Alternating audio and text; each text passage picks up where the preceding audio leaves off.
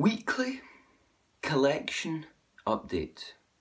Number 35, number 36, number 37 and number 38.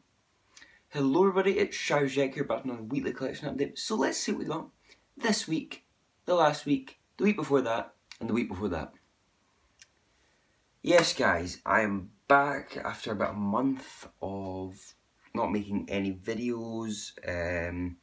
Yeah, so sorry about that. I just kind of got a little sidetracked and just kind of forgot to make them, but you know.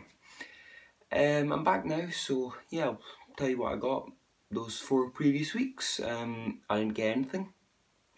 Yep, I have nothing for you to show. Well, I have nothing to show you, I should say.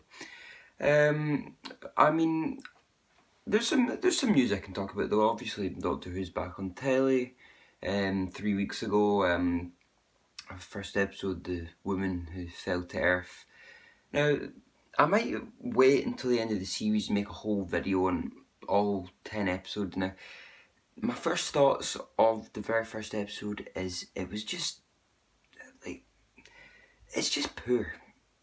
If I'm gonna be brutally honest here.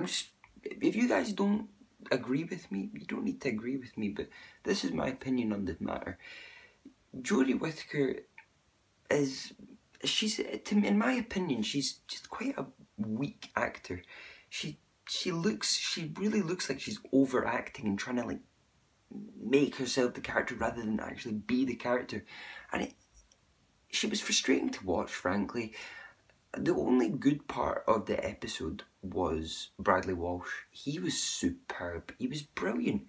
But Jodie, I just don't like Jodie's acting. She's just, I don't know what to make of it, but I think she needs some acting lessons, if I'm being honest.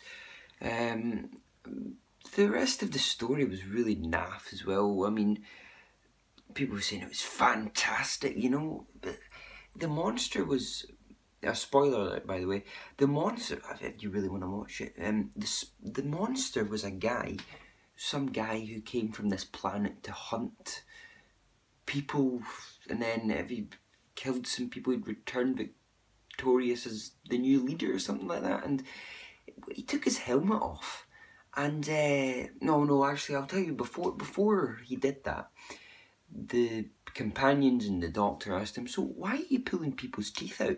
Because every time he killed someone he pulled a tooth out.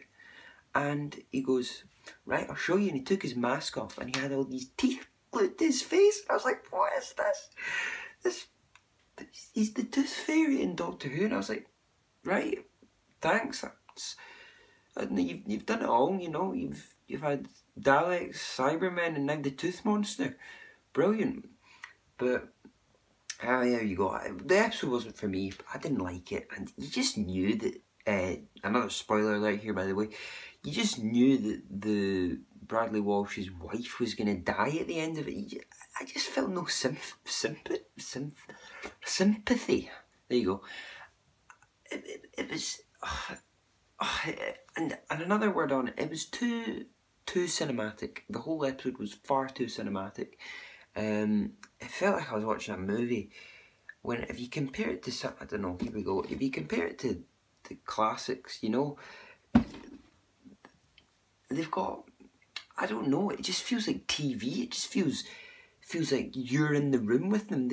For example, they would be filming the Doctor, right, and then they would kind of, if I don't know, let's just say Perry was standing there, then you'd go like that, pan across, rather than all these cinematic jumps, and it's like big vast landscapes, you know. Oh dear, oh dear, oh dear, oh dear. I mean, I did get a lot of views though, 8 million plus I think, which was pretty good if you think about it, but the episode wasn't for me. I haven't seen the other 2 episodes yet, frankly, because I couldn't be bothered watching them. I will get around to it at some point, but my heart just wasn't in it. I will watch them, of course, at some point, but I am a classic fan, I have to say. Now, don't get me wrong, I do like the new series, but for me it's a different show.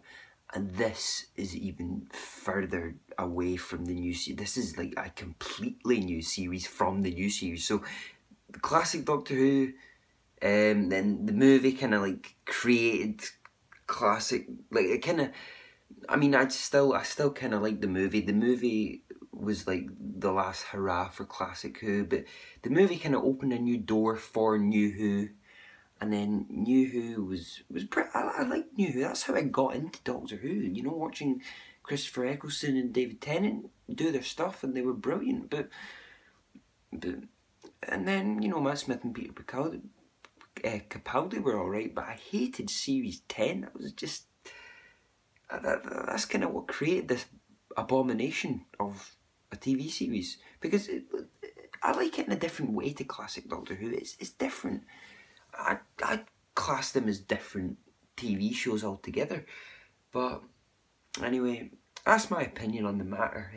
I think what I'll do is I'll do some sort of scripted video at the end of the series, and I'll talk about everything that's happened in the series and just brief yous on it. And oh, dear me.